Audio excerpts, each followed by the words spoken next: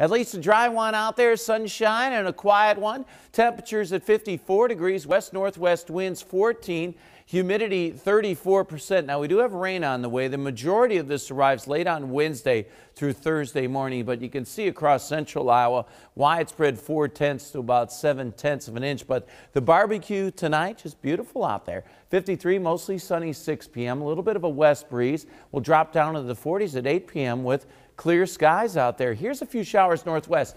This white right here is the snow that fell overnight.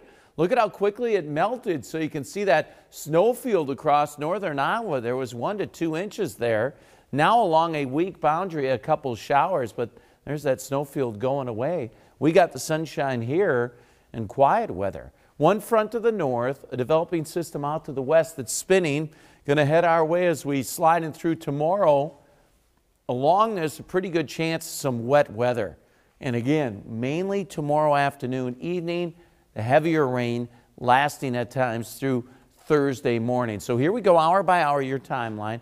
Again, a couple showers north and mostly clear for most of us overnight. I think Wednesday may start with sunshine, but quickly clouds fill in. Here comes our afternoon rain. It intensifies tomorrow evening, and then the system will be slowly pulling out, but still could be some rain early on Thursday morning. We should dry out most of us Thursday afternoon except for northeastern Iowa. And Friday, I think we'll have some clouds hanging around, but it looks to be a generally dry day out there. So rain tracker across the state, you can see the heavier rain kind of situated along Interstate 80, slightly lighter amounts north, but it looks like a pretty widespread rain across most of the Midwest. Town to town tomorrow, 52 in Ames. That late day rain over in Indianola. Rain should arrive earlier in Red Oak and Clarinda, probably mid-morning there. And then afternoon rain possible in Rockwell City. It looks like late afternoon rain Grundy Center and Toledo. Temperatures in the 50s from Ottumwa to Knoxville with those showers moving in late.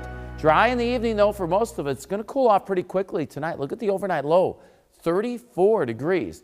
Tomorrow, sunshine quickly to clouds. 52 degrees with afternoon rain moving in. Southeast winds 10 to 15. Average high 57. Thursday, some morning showers here metro hanging on northeast. Friday dry. Look at the temperatures, 65. A few thunderstorms possible on Saturday, 73 degrees. Could be a shower or two Sunday, and then we cool off next week. We go from the 60s back into the 50s.